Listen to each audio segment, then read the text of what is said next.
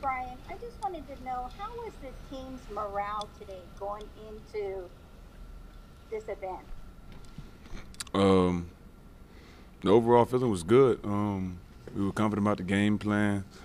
Guys were motivated. Like even though we're not going to the playoffs, you know what I'm saying. But guys were just excited and motivated to play this last game of this 21 season together. You know what I'm saying. Like this is the last game. And, the locker room might not look the same. So guys were happy about that. We got this last moment to spend with each other.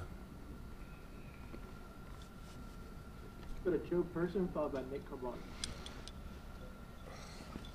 Brian, Matt told us, and really has a couple different times, that he hadn't had any conversations with Dave about his future. The expectation is that he will be back. Has he addressed his status and his future with you guys?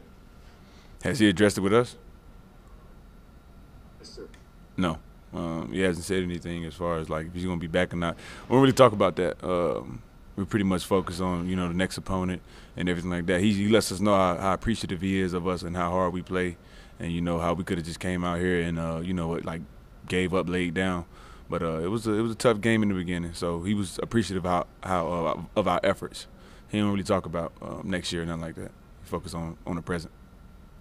If we don't talk to you tomorrow, just kind of big picture, where do you think this team needs to improve to get to where you want to be?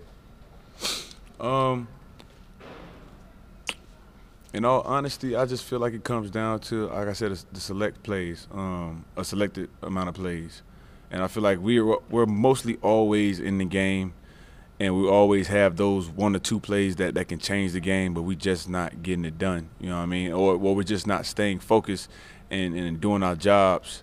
You know what I'm saying, for the duration of the game. So I feel like that's one of the main things is discipline and stamina, mental stamina to continue to do your job at a high pace. I mean, at a high level, the whole game. I feel like that's one of the main things, and I think it's gonna come with experience, maturity. Like we still have a young team. Like our team is extremely young, but I think it's gonna come with maturity and experience, and you know what I'm saying. Just as time goes, it's gonna be growth. Just how I see it. And you alluded to coach's appreciation of you guys and how he expressed that. How would you say the team has responded to Coach Rule and his approach over the last 2 years? And his approach. And just his approach to coaching and coaching you guys as a team.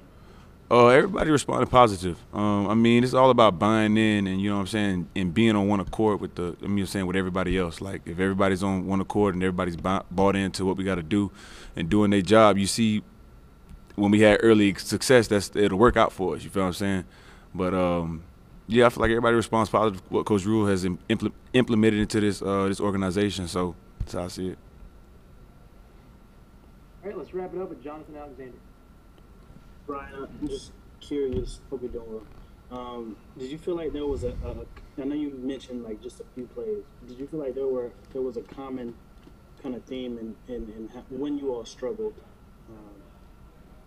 Anything that wasn't occurring for you all? I'm not sure what you're asking, but I think you're going to what happened, or what do you think? What do I think was the turning point in the game that made it go so ugly? If that's what you're asking. And was it a product of what's happened all season? Yes. Yeah. I mean, it's a repetitive statement. Like I say all the time, the simplest things is just doing your job. You know what I'm saying?